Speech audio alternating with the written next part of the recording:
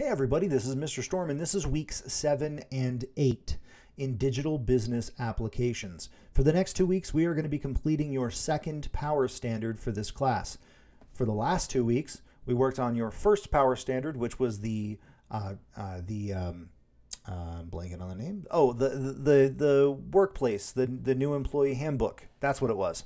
Sorry, just slipped my mind there for a second.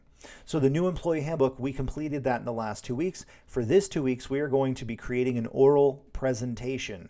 You are going to be writing and developing and presenting an oral presentation. Now, luckily, you don't have to present it in front of the entire class. You have some options. For some of you, this is going to be incredibly easy. You are fully comfortable with giving presentations. Others, this is going to seem like a fate worse than death.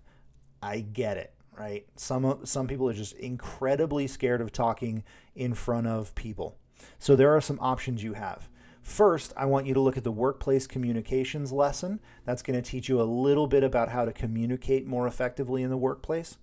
Then I want you to take a look at the how to give an oral presentation lesson. That is me kind of telling you exactly what you need to do in order to do well on this assignment. And then I want you to start putting together your oral presentation. So let's talk about the requirements here. For this assignment, you're going to give a 5-minute oral presentation on a topic of your choice. Your choice. It can be any topic you'd like. You know, make it something you're already learning about in another class.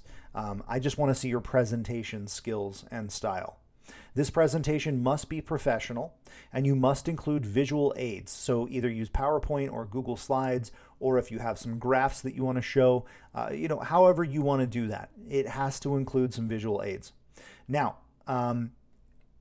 you can record yourself giving this presentation at home and then upload that video to this assignment for credit. That is fully acceptable.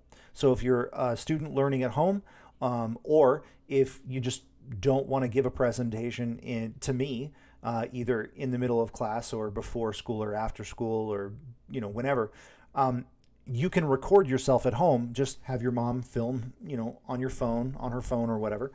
Make sure your visual aid is within the shot so that I can see the visual aids. If you are going to use visual aids and they're in your video, probably also upload the video aid to this assignment as well so I can go through them as I'm watching your presentation. That's always very helpful. You could give the presentation during class time. You can literally come up to my desk during class. Mr. Storm, I'm ready to give my oral presentation. Great. I will let you pull up the slides on my computer and you can go through and I'll be your slide clicker and you can stand at my desk and give your presentation. If you want to stand at the podium and give your presentation, that's fine too. You can take over the podium and project your visual aid right on the wall there. If that's what you want to do, by all means. It's completely up to you how this is accomplished is my point, okay? Figure out what's most comfortable for you and then implement that plan. Now, if none of these options seem doable to you, come talk to me as soon as possible so that we can figure out together how best you can complete this assignment, okay? Now make sure you study this rubric carefully so you can see exactly how this is going to be graded. For example, if you do not use visual aids at all, you're going to lose 10 points on a 50-point assignment. That's a big chunk, okay?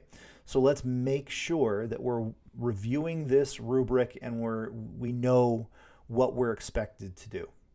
Okay, I'm going to let you go ahead and get started with the lessons and then start coming up with an idea and producing your oral presentation. Please let me know if you have any questions about the content for this week or about what you're expected to do.